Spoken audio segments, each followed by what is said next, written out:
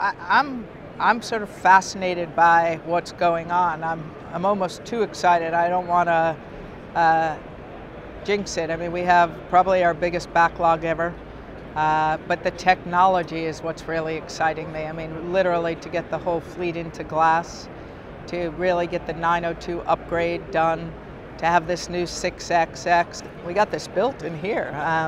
Look, it's moving. We hope, Mark is saying he thinks it should be done by the end of 2018.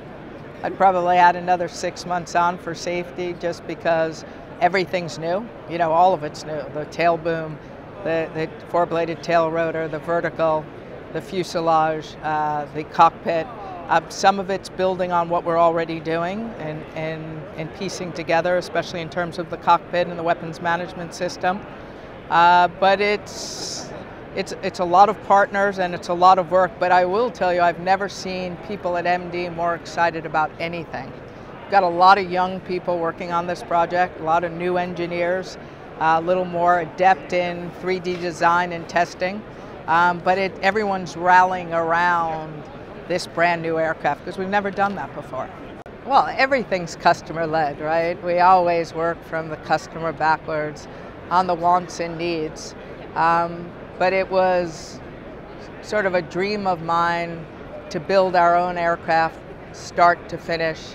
Not that MD doesn't have amazing products, but what I've done up until now is, sort of innovation on top of innovation.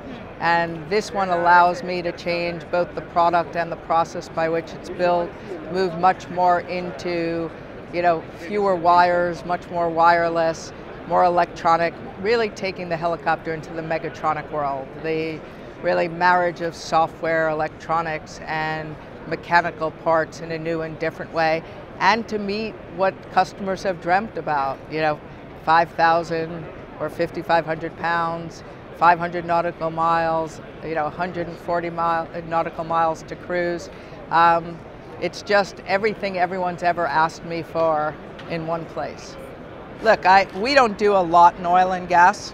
We don't have that perfect helicopter because we don't seat as many people as they like. They seem to be more in the 169 and the Sikorsky market.